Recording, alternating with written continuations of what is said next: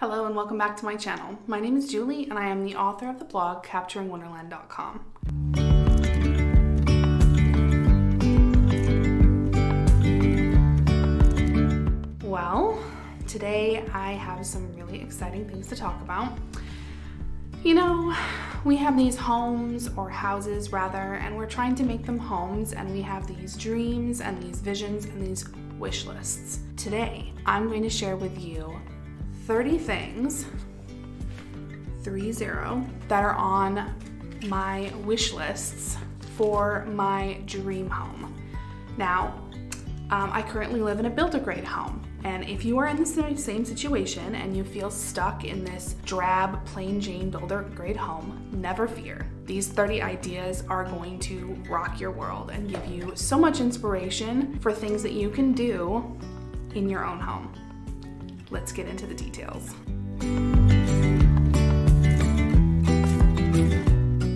Homes today are built fast and cheap and are definitely short on all of that old vintage charm and character and even the craftsmanship of yesteryear. I am in the same boat you are, friend, if you're stuck in a very plain home. 10 years ago, my husband and I bought our very first home in a small subdivision in rural Missouri.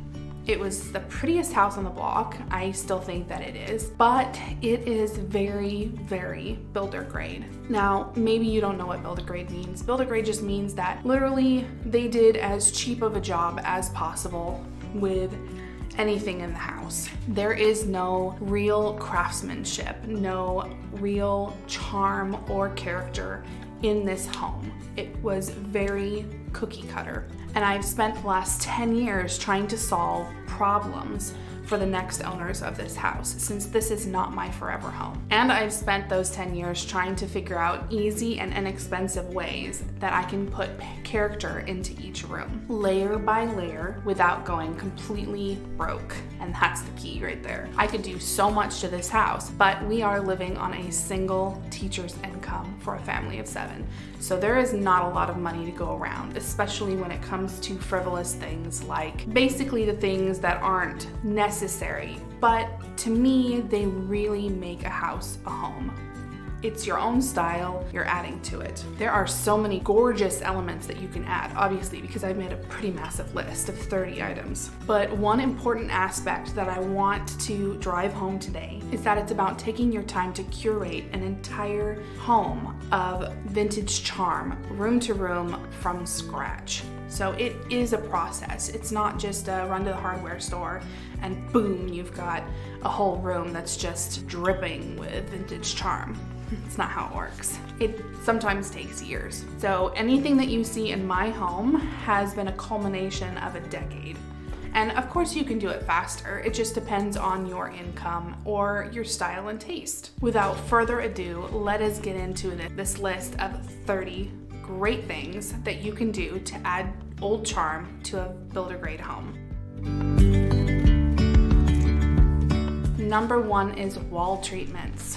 Here are 6 unique ways that you can add charm to a builder grade home, just putting some stuff up on your walls. Now you can add 1 or 2, or you could do all 6 if you really wanted to be extra. Though I will caution you that less typically is more in these departments, so you want to pick maybe 2 or 3 elements at max, especially for a smaller room. The first wall treatment I want to talk about is beadboard. Beadboard became very popular in the early 1900s, better known as the Victoria era, and it has made a very strong comeback. I have 2 resources for each of these things on my list to help you get started in any of the projects that you choose. Number 2 is shiplap. Really, I don't think I have to say much about shiplap. It's pretty well known these days. It has been around for at least a century, if not more. It is such a simple way to add great, simple charm to a home. The next one is faux brick panels. There are several ways to get this look in your home, and I will link 2 different resources in my post. One of them I thought was so ingenious. They actually didn't even use panels at all. They used painter's tape and created a grid the size of bricks, and then used joint compound to create the actual bricks on the wall, which I think is ingenious, and I'm actually planning on trying that tutorial in one of my daughter's bedrooms, since I was already going to do a brick wall panel in there. It just seems like it would be a lot more fun and probably more cost effective. The next one is board and batten. There are plenty of, like a plethora of examples of what board and batten can look like. There are so many unique ways that people have learned to use it to style a wall. If you have smooth walls, you're just a few 1x4s away from creating a gorgeous, stylish room using board and batten. So check out those tutorials in the post. Wainscoting. Wainscoting is a prime example of how to add old charm to a builder-grade home. It is the epitome of skilled craftsmanship. There are definitely simpler styles that would be a really fun weekend project. The next one is wallpaper, and if you have smooth walls where you can actually use wallpaper, I envy you. I have textured walls, so if I were to put wallpaper up on my wall, it would look like my walls had acne. And the best news is you can literally put it in any room in your house, and it will add so much charm and character to it. So actually item number 2, we haven't gotten that far, is to replace fixtures. Lights, which is ceiling fixtures, lamps, sconces, pendant lights, and even your outdoor lighting. Bathroom, powder room, and kitchen, the fixtures in there would be faucets, sinks, toilets, shower heads, and even tubs if you are brave enough. I'm not brave enough, but this is also not my dream home, so if it was my dream home, I probably would go to that extent. Number 3 on my list is cabinets. Painted, stained, or natural wood tones.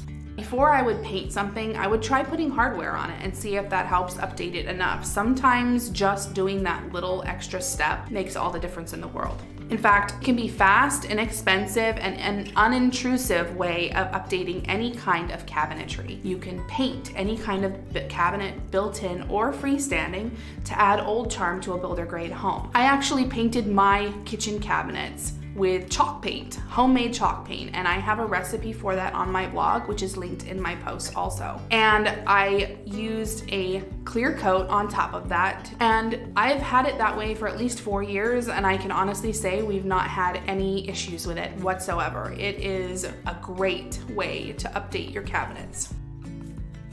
Number 4 is trim and molding. As you can see in my room, and this is something that I'm actively doing in my own home. Windows, doors, crown molding, baseboards, chair rail, which I have up, picture frame molding, and picture rail trim. I have actually 2 videos that have to do with creating and installing your own trim in your home to update any builder grade trim you might have. One of them is how I'm creating my own farmhouse style trim, and I will link that little card up here for you to watch. And then the second one is actually a prerequisite to that one, which is how I use cheap wood and make it pretty so that I can put it up on the walls and it looks good. And I will put that card up here for you as well.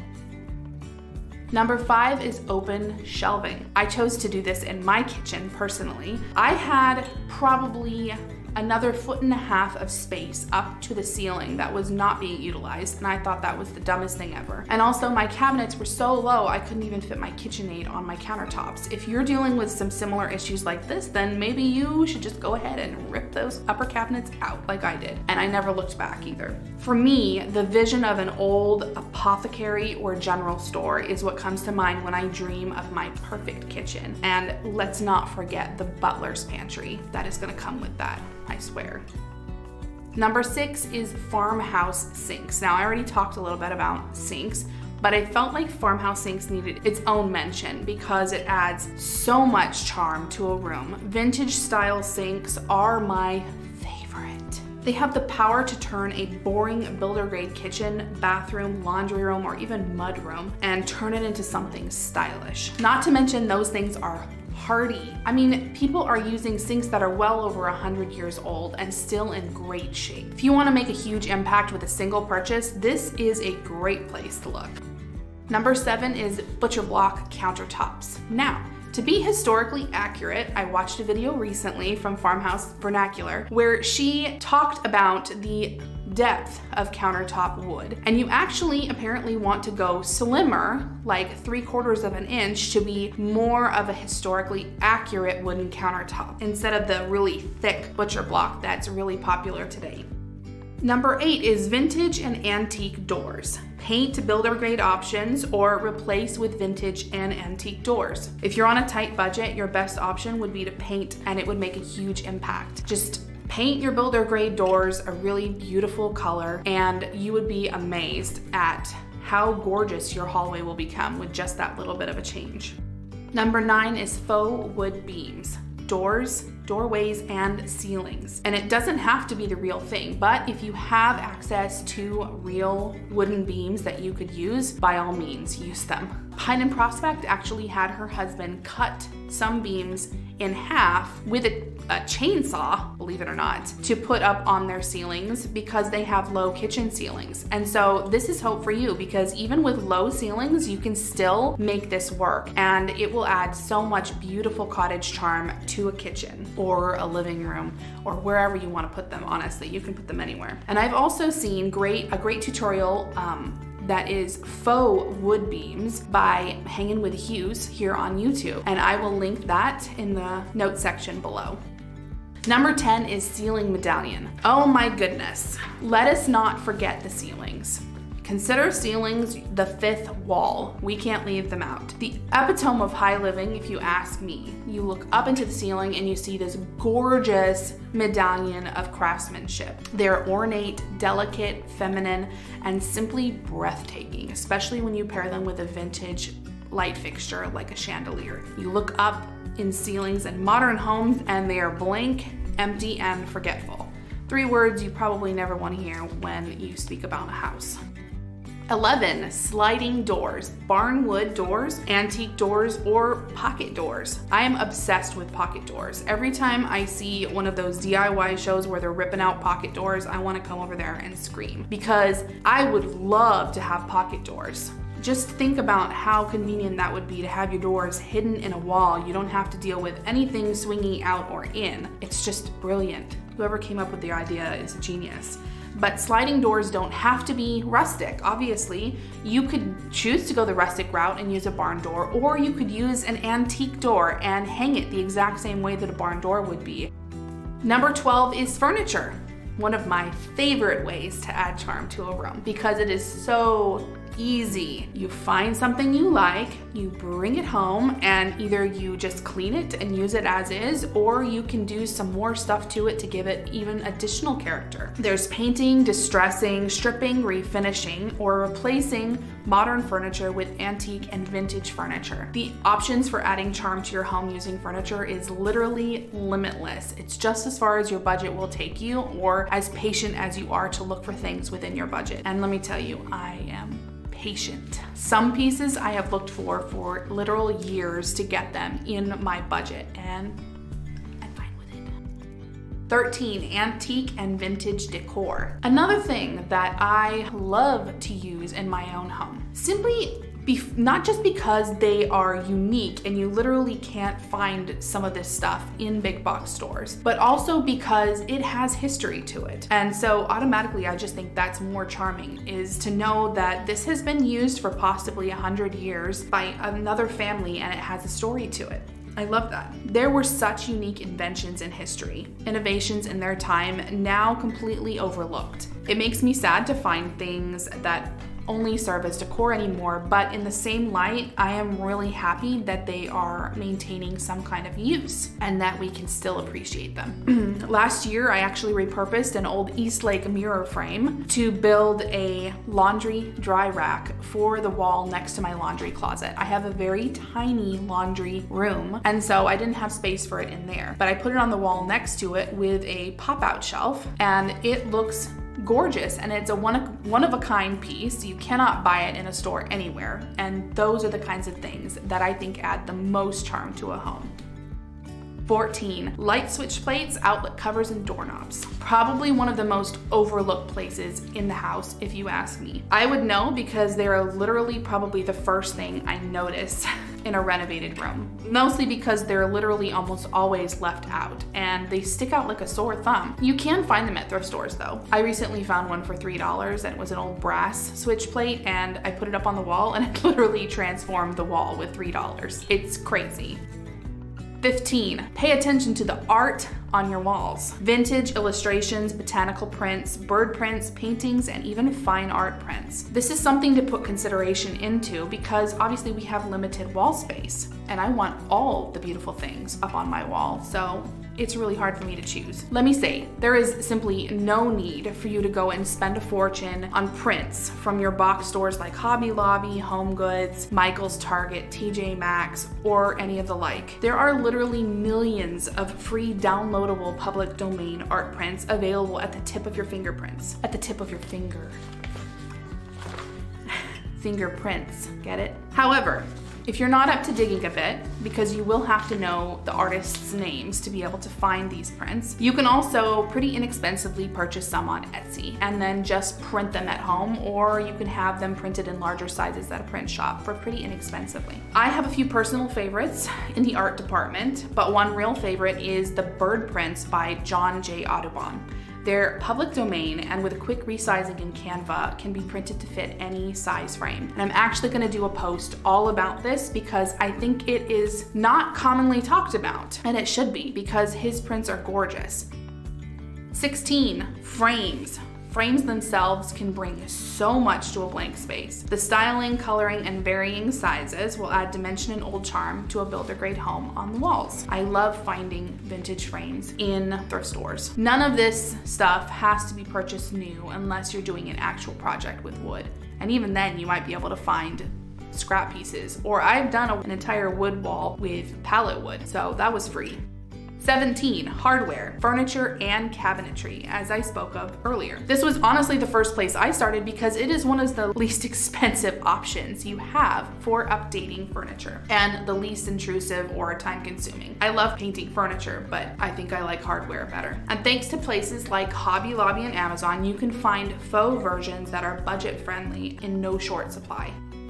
18, a faux fireplace or mantle. Build it yourself or purchase an old mantle and install it on your wall. There is absolutely nothing cozier than imagining yourself sitting next to a beautiful fireplace and a warm fire crackling. The problem with this picture is that many of us don't actually have a fireplace in our homes. And to add a real fireplace would cost tens of thousands of dollars, which I don't know about your financial situation, but that's not happening over here. So definitely look into building one for yourself. There is a great tutorial by Mary from White Cottage Company here on YouTube, and I will link to that in the notes description also. And she builds one from scratch, just from scrap pieces of lumber that she has, and it's beautiful. 19, rugs, which is why I showed you my rug today, my brand new rug. Vintage, antique, or faux vintage and antique. When you're working on adding charm to a builder-grade home, don't forget the floors, and by floors, I mean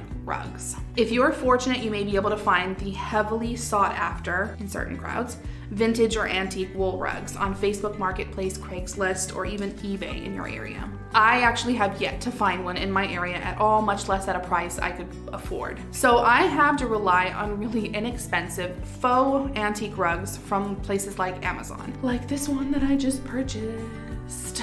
But let's be honest, I have 5 children, and so it's actually probably better for me to have something like this that is really easy to clean and maintain, because they're gonna eat on this and it's probably gonna have to be steam cleaned multiple times. And wool rugs, while they are easy to clean, I'm not sure that they're as easy to clean as these. And the nice thing is that these types of rugs still do exactly what I need them to do. They add warmth, character, and it is really nice to walk on. This particular one is very padded, so I love it.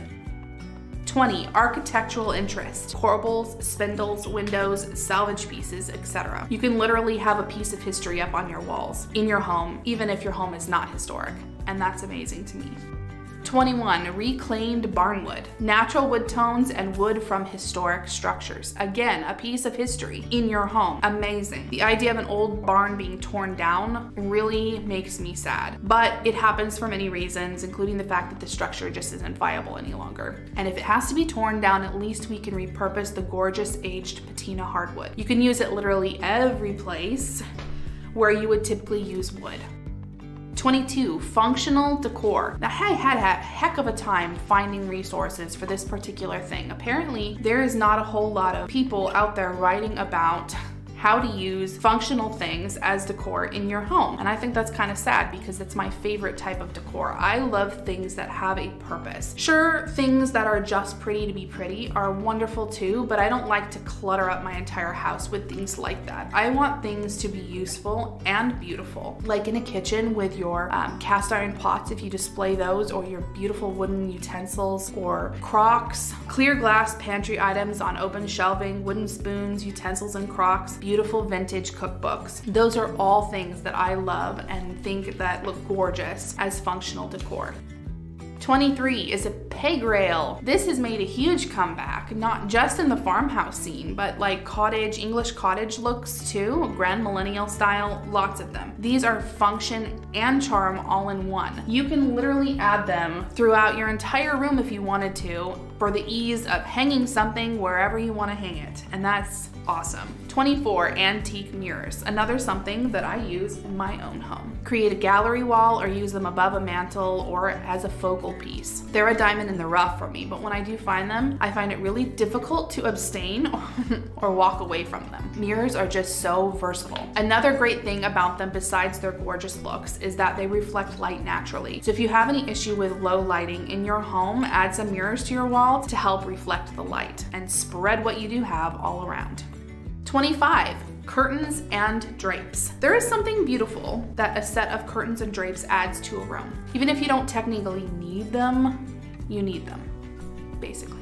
Considering adding curtains and drapes for these 3 reasons. They add height to a room and draw your eye up to the ceiling. So especially if you have low ceilings, install them about 5 to 6 inches from the ceiling for best results. 2, if you don't get a lot of natural light, white curtains can actually brighten up your space considerably. I use white curtains in my home even though I do have quite a bit of natural light, simply because I didn't want them to block the light. I also used to have blinds, which were dark wooden blinds, and I chose to take them out of my home to add in more light. 3, adding curtains or drapes and a sense of class, style, and grace to a room. Almost as if a room is not fully dressed without them. It makes me think of the Zestfully Clean commercial, if anybody remembers that. You're not fully clean unless you're zestfully clean.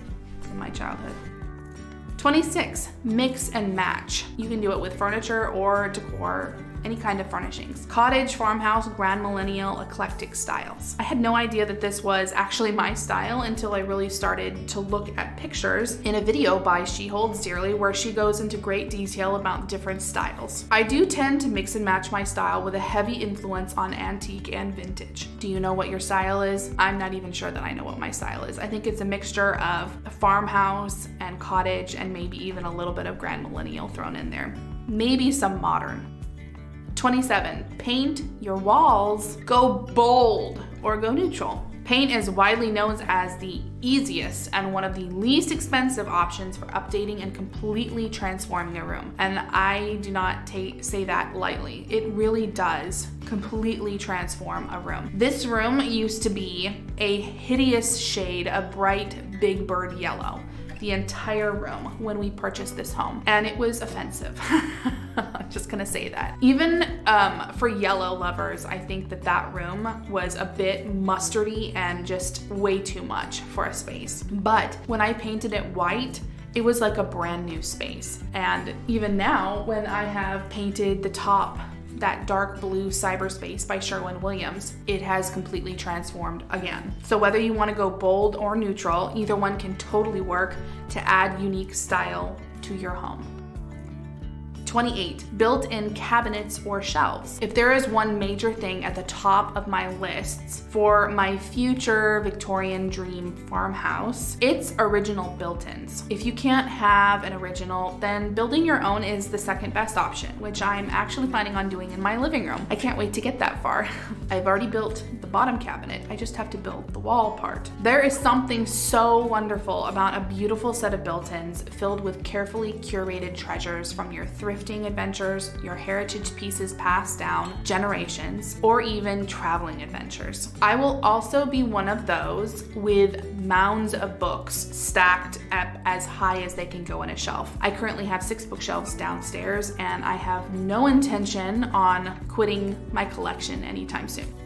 29. Tin ceiling tiles. And by the way, you can get faux tin ceiling tiles these days, and there are some great tutorials that I've linked in my blog post for that. Do not neglect the ceiling. I think I've mentioned this. You can do tin ceiling tiles and a ceiling medallion and a vintage chandelier, and it would be spectacular. They may be the last place that we touch, but they still need to be on our list. I have yet to paint a single ceiling in my house. Isn't that sad?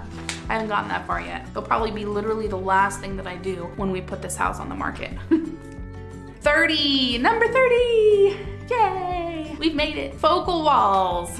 Paint, wall trim treatments, wallpaper, large art, and a gallery wall. When I think of a large art focal wall that I was absolutely like in awe of, I think of that show on Magnolia Network called Homework, where this huge family purchased a 20,000 square foot schoolhouse, and in their kitchen, she has a inexpensive way that she adds vintage art, like massive sizes. Like it was like the entire wall basically, and she built the frame by herself using wood, trim wood, and spray paint. And what the art was actually printed on was a banner. Like she had an actual banner printed out at a print shop, and they used that as the art, and it's gorgeous. So the nice thing about focal walls is it could literally be anything that you want it to be. It could be a bold color, it could be a wall treatment, any of the above. You can simply put a whole lot of something good on one wall and draw the eye immediately to that space, and it creates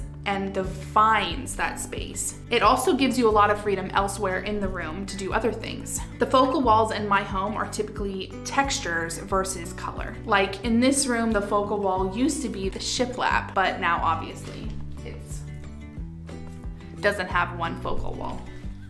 Well, I hope you have gained all the inspiration you need to go and dip your home in old charm and turn that builder grade house into the Victorian farmhouse, English cottage, or old granny home of your dreams. Well, friends, thanks so much for watching all the way through if you've made it this far. Don't forget to like this video, subscribe, and share it with your friends.